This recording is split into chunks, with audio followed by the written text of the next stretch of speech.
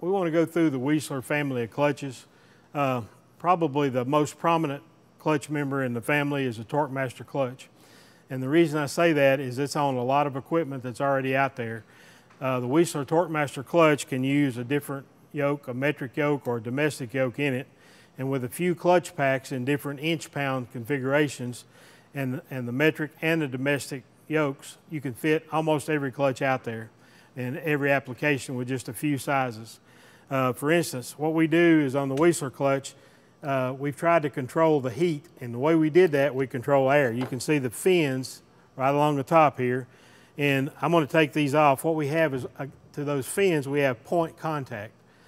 On the clutch pack, we use a gray iron, just like an engine block. And so it's made to handle heat just like an engine in your car would. And then on the yokes, what we use is we use a ductile iron. And the ductile is more flexible, so if you have some deflection, hit something or something, the ductile is made to handle that. What we're going to do is take the clutch apart.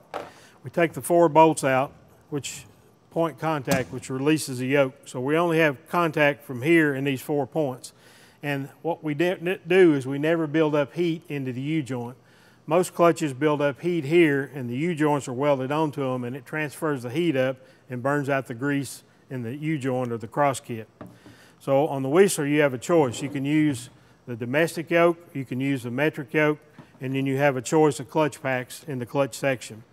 If you take this apart, what you're going to find out inside is you're going to find a cupped washer in there.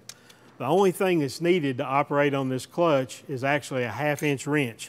It has a holding place for the nuts on the top. And as I'm going to take this apart, what you'll see is that the inside we have two friction disc that actually rub, and we control where the slip is. If we can control the slip, we can control the heat. So what we do is we put a knurled centering plate in the middle, and the plates only slip on the outside on the surface that's backed up by the air fins. So when you're using this clutch, what you're going to do is as you slip it, the heat's actually going to be dissipated by the fins. And I'm going to show you how this actually works. I've got it apart.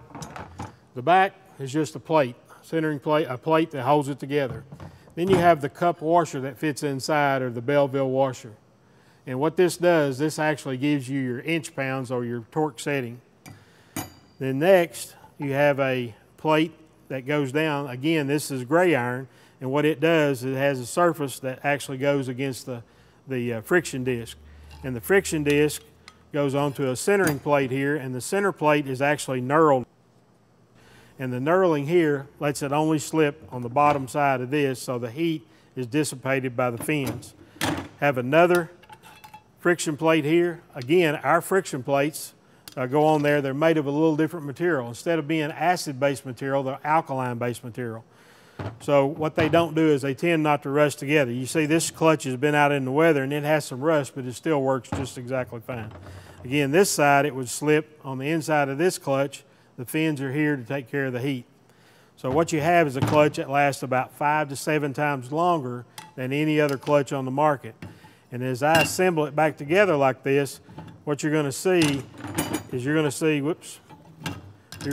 that you actually have tabs on the side. And when this is put together, you have a tab right here with some distance. As the clutch wears, this distance right here decreases, and what you're going to do is you're going to see that you're about out of a clutch. A normal spring clutch is going to have a torque curve that kind of looks like this. And what happens at some points, you have to tighten it back up. Where this clutch, once you tighten it up, you can't over tighten it, and it's going to be the same until it just quits, and then you replace the friction disc with no damage to the clutch. The next clutch I want to mention to you is, on the Torque Master, we also have an overrunning clutch. If it has 8 tabs in the center, it's actually an overrunning clutch, and what it would do is transmit power in one direction only. So when it's hooked up, it's only going to transmit in one direction. And if you shut something off, then it gives it a rundown time so you don't take a clutch out on the inside of the tractor.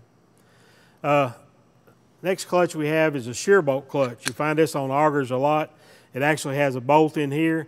If this bolt shears, what it does, it doesn't come apart. It just lets it turn. And then to replace the bolt, you come right back in here, put the bolt in here, the nut, tighten it back up, and you're gone again. shear bolt clutch. The next clutch that we have is a friction clutch. And what it is, this would be called a torque limiter.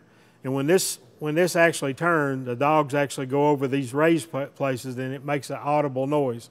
You'll see this on hay balers a lot where there's a lot of noise going on. You can still hear this when it slips over the noise of the hay baler.